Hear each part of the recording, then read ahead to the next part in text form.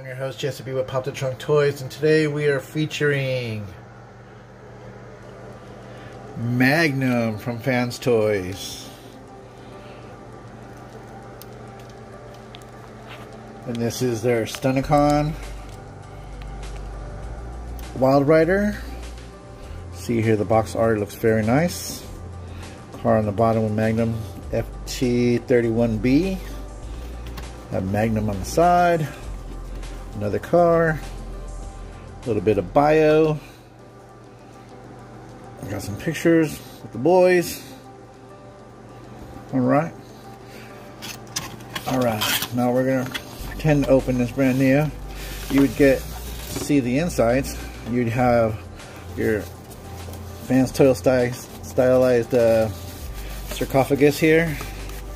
You would open it, and inside you would have your gun and face right here, and of course he would be on the inside. That's what the styrofoam insides look like. You would also get your Magnum instruction booklet and tech spec card, and you'd also get one face. Let's get them set up really quick and we'll be right back. Everybody, here we have Magnum suited and booted, ready to go. As you see here, Magnum is very posable. He has lots of colors and paint.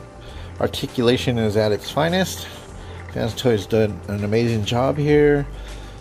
He also comes with his signature blaster rifle, and as you see, mine has already the labels on them, so I've had them for a while. But as far as articulation goes, he can look up.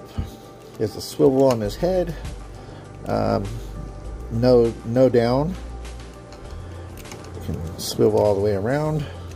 Arms are on a ratchet, get you all the way around, no problem. Get you out to here, not too bad. Got a bicep swivel, got an arm range, double, I believe that's, having trouble here. It's a double elbow, I'm just worried about the paint here. You got a swivel for an arm. Each individual finger is articulated. Very nice. I do like the hands on here. They are Fanstoys hands are a lot more sturdy, I believe, than Keith's. You have a waist swivel. Let me see.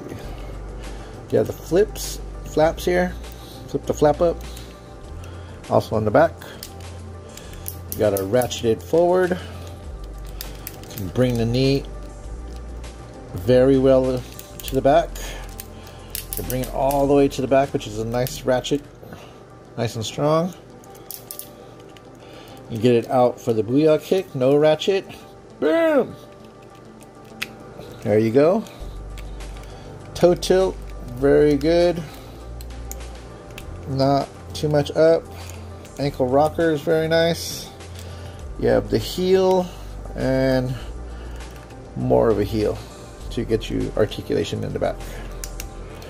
Alright. Let's see. Okay. And on his weapon, you can take out. And for car mode, it does flip like that, so you can plug it into the car. Okay. Now for a quick couple of size comparisons. Let's go ahead and get him down here. Make sure it's nice and sturdy. Alright, so here he is next to Breakdown. Looking good. Let's put him with this Minnesota team real quick. Stunticons. Let's see there. Looking excellent. Very nice. Let's get him out of the way real fast. Here he is next to the opposing team. Wow, the area bots look a little taller. Very nice. I got him next to X-Transbot's Savant. So he's very bigger than a Carbot. Nice. And put him next to Kang's toys. Really.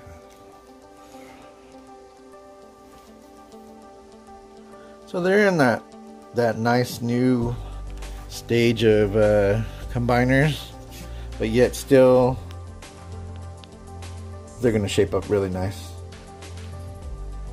Alright, let's get them into car form and we'll be right back. Okay, here we have Magnum in his car mode. See, the car looks very realistic. Has, I believe it's a Ferrari. It got the chrome plated hubcaps. Cleans up very nice. On the bottom, looks very good. And top cleans up very well. Car mode is very nice.